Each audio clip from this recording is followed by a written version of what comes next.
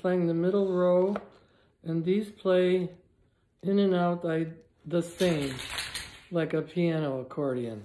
I think this is a GCF, but I don't know. The reeds are magnificent, and the voices are wonderful.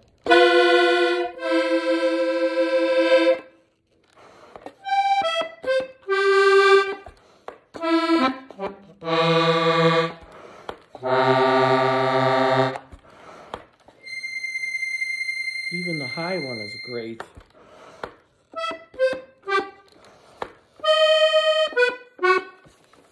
I'm sorry this is in reverse. It's disconcerting, I know, but...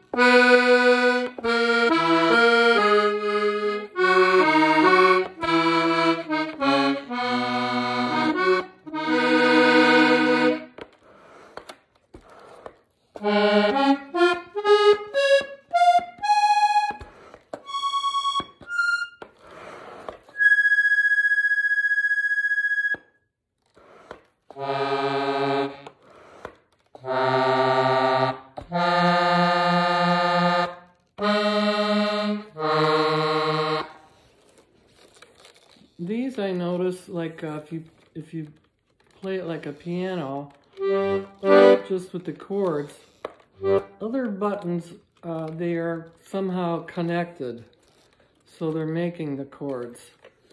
It plays like a piano accordion in terms of the location. I'm not any good at any of this, so that part you would have to learn. It's understandable. Here's where the middle C button is. And that goes with the middle row. I can't think of the name. He was a famous Scottish player, and he had a famous tune. The woman I bought this from remembered when she was a little girl that she went with her father, whose accordion this was, somewhere in Scotland, and picked out this accordion. So he had it all his life. And he would occasionally play with that guy who was famous. As, I don't know if he was a backup or they did some gigs together.